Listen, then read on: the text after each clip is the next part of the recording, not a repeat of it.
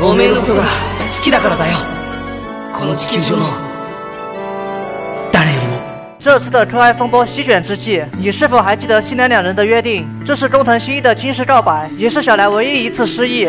米花町短时间内连续死了2名刑警，警视厅面临着前所未有的舆论风波，甚至就连小五郎问起，木木都装作毫不知情的样子。而这天，小五郎参加着某位知名人士的婚宴，就连非议里都来到了这里，警视厅的周围高官也同样到场。然而，当佐藤去洗手间的时候，被某人给盯上，刚好小兰也在这里。只见一阵铃声后，场馆内的控制室被炸弹给炸毁，一层楼的电路全部瘫痪。小兰发现了不知谁放在箱子里的手电，而就在她拿起手电时，歹徒的枪口也锁定了她这边。见此情况的佐藤连忙冲过去保护小兰，他自己却撞在了枪口上，身中几枪，情况十分危急，整个人都倒在了小兰的怀抱中。而当小兰看着手中沾满对方的鲜血，由于恐惧也渐渐失去意识。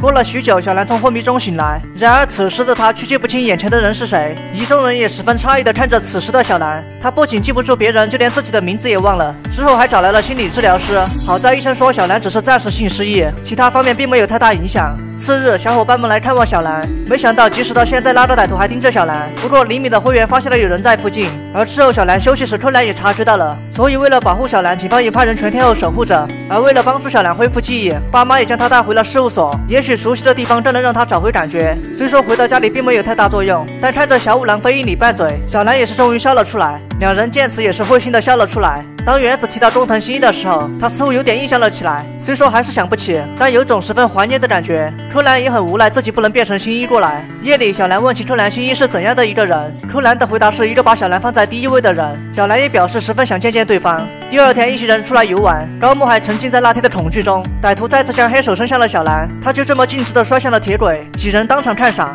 柯南立马拼尽全力过去营救小兰，千钧一发之际还是将其救了下来，几乎是用尽了柯南所有力气。经过这件事，柯南也加快了推理的进度。小兰也想着要尽快让自己恢复记忆，于是他来到昔日和新一玩过的多罗毕加游乐园，果然一来就让他产生了印象。当原子拿来汽水给他的时候，新一的模样仿佛出现在眼前，看样子效果还是十分明显，或许也只有新一能给他这样的感觉吧。当然，危险也同样伴随着小兰周围，而柯南脱离出凶手也离开来到游乐园。此时危险已经逼近了小兰，柯南拍马赶到后拉着小兰逃跑，一路上是用尽了他的毕生所学，可最终还是被逼上了绝路。柯南也果断选择露面逼对方现身，而凶手正是小兰的那位心理医生。杀小兰的目的自然是因为他看到了自己模样，而在两人躲避之时也有了那句经典对白。当小兰问到柯南为什么拼命保护他，柯南的回答是：おめえのことが好きだからだよ。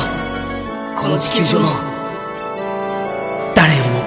柯南拼尽全力将小兰带到了熟悉的喷泉，随着柯南的倒计时，小兰的记忆也逐渐恢复。倒数到0后，周围的喷泉喷涌而出，小兰也顿时恢复了所有记忆，一脚就踢断了歹徒手中的匕首，接着一脚就将对方给摆平。案件就这样告一段落。激动的众人都来问到小兰的情况，她终于又回到了曾经的样子。柯南也赢得了小伙伴们的肯定，小田切局长也向柯南表示了敬意。僕はただの小学生だよ。